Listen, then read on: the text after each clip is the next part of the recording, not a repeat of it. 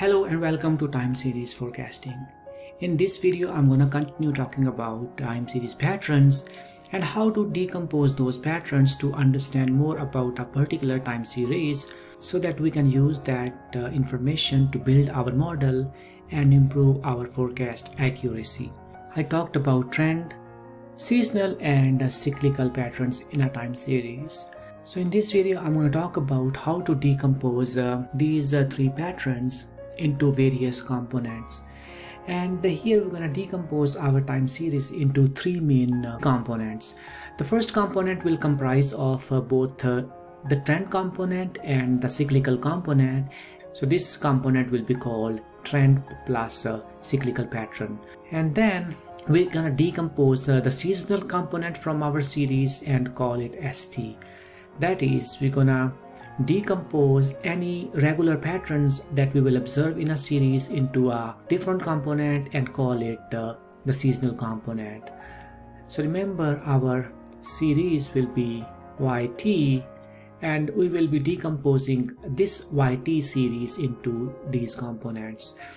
So after we decompose our series into trend cycle and seasonal component, anything that will remain in the series will be called the remainder component, and we will call it RT. So these are the three major components that we will decompose our series into. So we'll decompose our series into trend cycle, seasonal component, and whatever is remained in the series. So we're going to use two types of models to decompose our series into these three components. We can either use the additive model or we can use the multiplicative model to decompose a time series into these three components.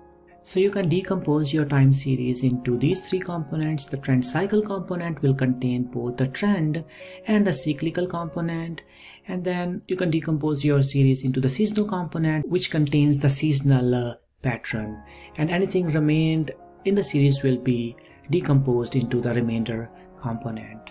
So these are the three components of our time series. In the next video, I'll talk about two models that you can use to decompose a time series into these three components. In the first video, I'll talk about the additive model, and then I'll talk about the multiplicative model. Alright, I'll see you in the next video. Bye bye.